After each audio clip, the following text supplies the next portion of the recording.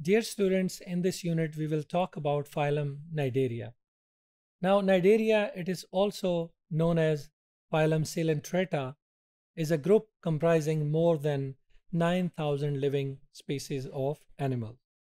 Now these animals other than porifers or sponges are called as eumetazoans.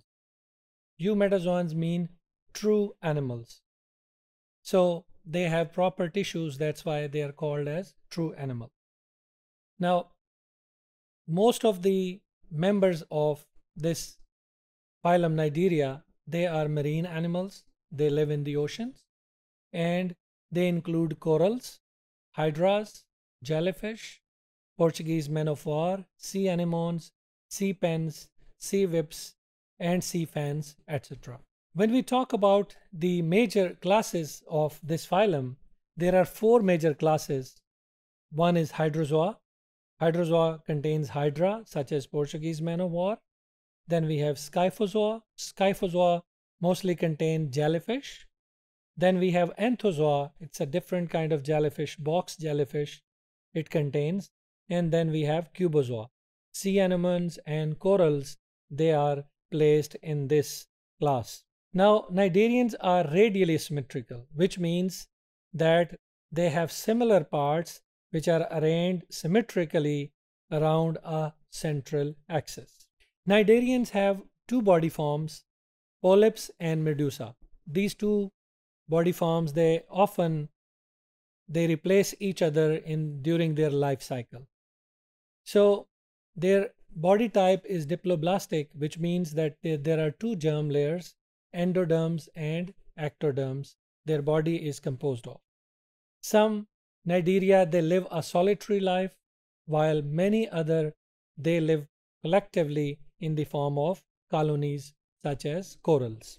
Now, when we talk about their body shape, there are definitely two different body shapes which are present in these cnidarians. One we called as polyp and the other is called medusa.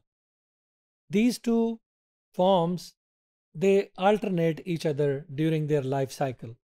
So the polyp form, which is represented as hydra as well, it is typically has a dorsal mouth and it is surrounded by tentacles.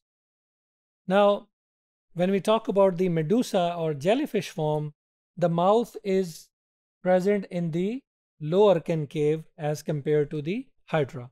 This is also called as the oral surface. Some cnidarians have the polyps shape during one stage of their life cycle and medusa in the other stage of their life cycle.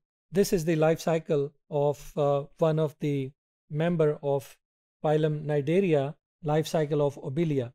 So Obelia has this vegetative body and it has different feeding polyps which remains solitary on the ground. What happens that some of the medusae birds, they are bud off from the body and they start floating.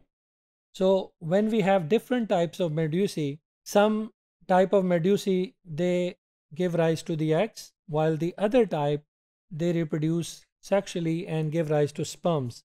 So the mixing of egg and sperm results in the form of zygote, and that zygote develops into ciliated planula larvae. Now this larvae attach itself to some point or some bodies or some rocks and develop into a young polyp colony. So this is the life cycle of phylum Cnidarian, a typical organism of phylum Cnidaria, which has sexual as well as asexual reproduction during their life cycle.